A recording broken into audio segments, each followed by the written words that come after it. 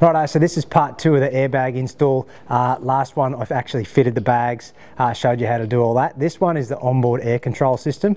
So what I've done, I've mounted an onboard air tank and compressor with a couple of switches and a gauge over here, and that's going to allow me to individually control my airbags and know how much air's in them at all times, which is pretty cool.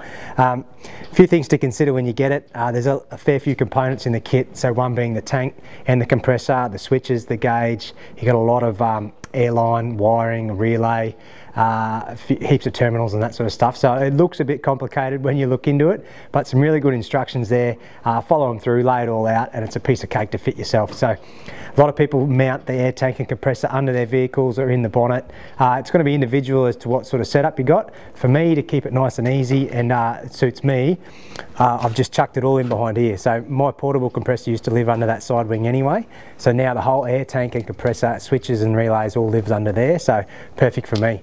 What you do need is you need to power it up. So there's an inline pressure switch in there, so it always keeps your tank top up at 150 psi, but you either need to power it up via your ignition switch, or for me, I've just powered it up through my LCD voltmeter here. So as soon as I switch this on, there's the air compressor comes on, and then once the tank is up to 150 it'll cut out on its own. So I'll just let it go up there now. There you go, so it's just cut out at 150. So now the tank's full of air. In here you've got a gauge for left and right for your airbags. So I know from the previous video, I know the maximum I can put in my bags for this vehicle is 40 psi. To get my ride height back to level where I need it to be when I put the caravan on, I only need 32 psi. So I can watch this on the gauge. Up goes the car. Compressor kicks back in because the pressure's dropped in the tank. And then top him up a bit more. There you go. 32 psi in each bag, how easy is that? And then the compressor's topping up the tank, so I've always got a full tank of air there, which is great, especially when it comes with this handy little thing. An extra lead and a tyre pressure gauge. And because I've mounted the outlet here with a bulkhead fitting through the panel, I can plug this in, I can plug this one in here, and now I can run around and do all my tyres. So when you've been on the full drive tracks or up the beach or something and you've dropped down to 15, 18 psi, when you come back off, you've always got 150 psi in the tank, plus a compressor kicking in, and I reckon that is going to make airing up after the tracks a whole lot easier. How good's that? So come in here for a look, I'll show you how I've installed it.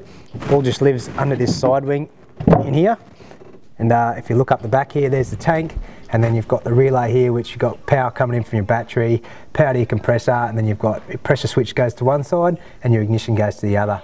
You've got a few three-way joiners in there for your air, a couple of pressure switches, one for each airbag, and then it just goes into here, into your gauge, into your switches and your outlet. So follow the diagrams in the instructions, easy to fit, and good to go. Can even press them the other way, down we go.